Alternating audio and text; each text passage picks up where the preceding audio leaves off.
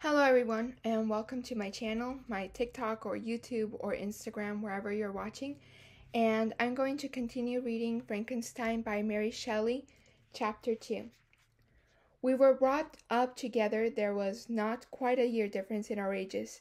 I need not say that we were strangers to any species of disunion or dispute. Harmony was the soul of our companionship, and the diversity and contrast that subsisted in our characters drew us nearer together. Elizabeth was of a calmer and more concentrated disposition, but with all my ardor, I was capable of more intense application and was more deeply smitten with the thirst for knowledge. She busied herself with following the aerial creations of the poets, and in the majestic and wondrous scenes which surrounded our Swiss homes, the sublime shapes of the mountains, the changes of the seasons, tempest and calm, the silence of winter, and the life and turbulence of our alpine summers, she found ample scope for admiration and delight.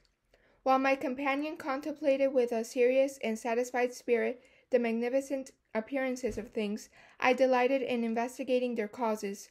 The world was to me a secret which I desired to divine.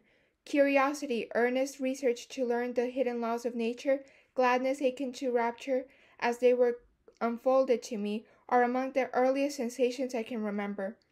On the birth of a second son, my junior by 7 years, my parents gave up entirely their wandering life and fixed themselves in their native country. We possessed a house in Geneva, and a campagne on Belrive, the eastern shore of the lake, at the distance of rather more than a league from the city. We resided principally in the latter, and the lives of my parents were passed in considerable seclusion. It was my temper to avoid a crowd, and to attach myself fervently to a few. I was indifferent, and therefore, to my schoolfellows in general, but I united myself in the bonds of the closest nature to one among them. Henry Clerval was the son of a merchant of Geneva. He was a boy of singular talent and fancy. He loved enterprise, hardship, and even danger for its own sake. He was deeply read in books of chivalry and romance.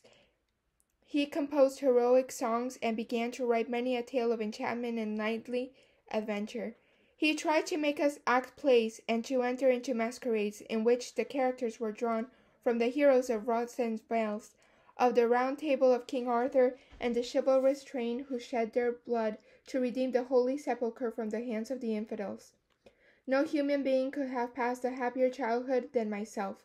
My parents were possessed by the very spirit of kindness and indulgence. We felt that they were not the tyrants to rule our lot according to their caprice, but the agents and creators of all the many delights which we enjoyed. When I mingled with other families, I distinctly discerned how peculiarly fortunate my lot was, and gratitude assisted the development of filial love. My temper was sometimes violent and my passions vehement, but by some law in my temperature, they were turned not towards childish pursuits, but to an eager desire to learn, and not to learn all things indiscriminately. I confess that neither the structure of languages, nor the code of governments, nor the politics of various states possessed attractions for me. It was the secrets of heaven and earth that I desired to learn, and whether it was the outward substance of things, or the inner spirit of nature and the mysterious soul of man that occupied me, still my inquiries were directed to the metaphysical, or in its highest sense, the physical secrets of the world. Meanwhile, Clerval occupied himself, so to speak, with the moral relations of things. The busy stage of life, the virtues of heroes, and the actions of men were his theme, and his hope and his dream was to become one among those whose names are recorded in story as the gallant and adventurous benefactors of our species. The saintly soul of Elizabeth shone like a shrine-dedicated lamp in our peaceful home. Her sympathy was ours, her smile, her soft voice, the sweet glance of her celestial eyes were ever those to bless and animate us. She was the living spirit of love to soften and attract. I might have become sullen in my study, rough through the ardor of my nature, but that she was there to subdue me to a semblance of her own gentleness. And Clerval? Could aught ill entrench on the noble spirit of Clerval? Yet he might not have been so perfectly humane, so thoughtful in his generosity, so full of kindness and tenderness amidst his passion for adventurous exploit. had she not unfolded to him the real loveliness of beneficence and made the doing good the end and aim of his soaring ambition. I feel exquisite pleasure in dwelling on the recollections of childhood, before misfortune had tainted my mind and changed its bright visions of extensive usefulness into gloomy and narrow reflections upon self. Beside, in drawing the picture of my early days, I also record those events which led, by insensible steps, to my after-tale of misery, for when I would account to myself for the birth of that passion which afterwards ruled my destiny, I find it arise, like a mountain river, from ignoble and almost forgotten sources. But swelling as it proceeded, it became the torrent which in its course has swept away all my hopes and joys. Natural philosophy is the genius that has regulated my fate. I desire therefore in this narration to state those facts which led to my predilection for that science. When I was 13 years of age, we all went on a party of pleasure to the baths near Thonon. The inclemency of the weather obliged us to remain a day confined to the inn. In this house I chanced to find a volume of the works of Cornelius Agrippa. I opened it with apathy. The theory which he attempts to demonstrate and the wonderful facts which he relates soon changed this feeling into enthusiasm. A new light seemed to dawn upon my mind, and bounding with joy, I communicated my discovery to my father. My father looked carelessly at the title page of my book and said, "Ah, Cornelius Agrippa. My dear Victor, do not waste your time upon this. It is sad trash."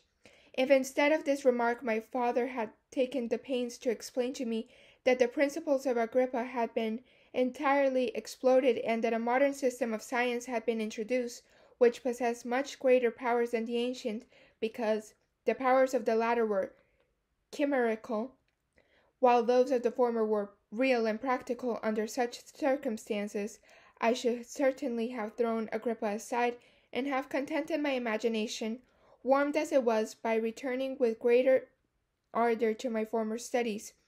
It is even possible that the train of my ideas would never have received the fatal impulse that led to my ruin. But the cursory glance my father had taken of my volume by no means assured me that he was acquainted with its contents, and I continued to read it with the greatest avidity. When I returned home, my first care was to procure the whole works of this author, and afterwards of Paracelsus and Albertus Magnus. I read and studied the wild fancies of these writers with delight. They appeared to me treasures known to few besides myself. I have described myself as always having been imbued with a fervent longing to penetrate the secrets of nature. In spite of the intense labor and wonderful discoveries of modern philosophers, I always came from my studies discontented and unsatisfied.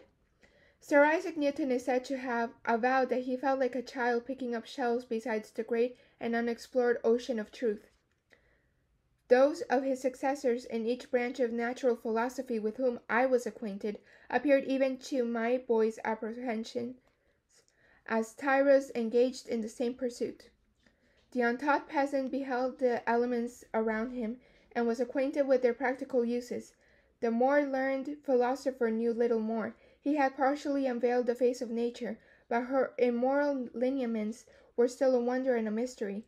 He might dissect, anatomize, and give names, but not to speak of final causes in their secondary and tertiary grades were utterly unknown to him.